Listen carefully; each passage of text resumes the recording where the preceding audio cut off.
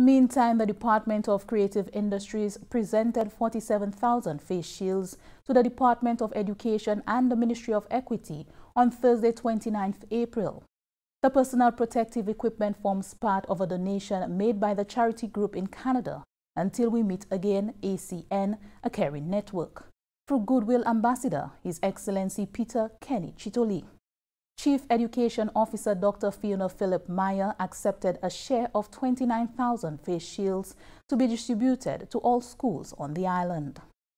We are privileged to receive the largest number, but not that it will support and go to every single child on island. We looked at our early childhood sector, at our special education centers, at our Upton Girls, our Boys Training Center, our primary and secondary schools. And through those calculations, we're very, very happy to have been told that we'll receive one per child. And that's what's significant for us.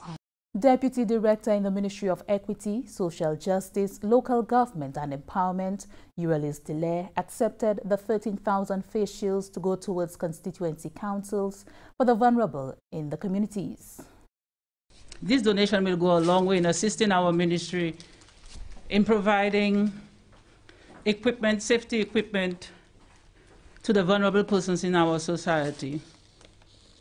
Only last week, we donated or distributed 4,500 hygiene packages to persons on social assistance and other persons who are disadvantaged by the COVID-19 virus. And face shields were not included in the hygiene packages. And so we are elated for this generous donation that will complement the items that were in the hygiene packages. Delaire also accepted 5,000 on behalf of the Ministry of Youth Development and Sports for youth in the various communities. Minister responsible for Culture and Creative Industries, Senator Honorable Fortuna Belrose, expressed thanks to the Goodwill Ambassadors, including His Excellency Chitoli, for the continued efforts to uplift St. Lucia, particularly during the pandemic.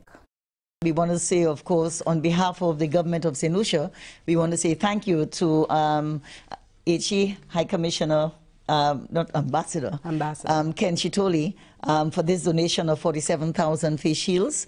As you know, the COVID virus is still very prevalent in St. Lucia, and of course we've been working feverishly to ensure that our citizens understand and appreciate the value, of ensuring that they are protected against the virus. And I'm sure our students, our young people, our communities would all be happy to receive that wonderful gift from Ambassador Chitoli.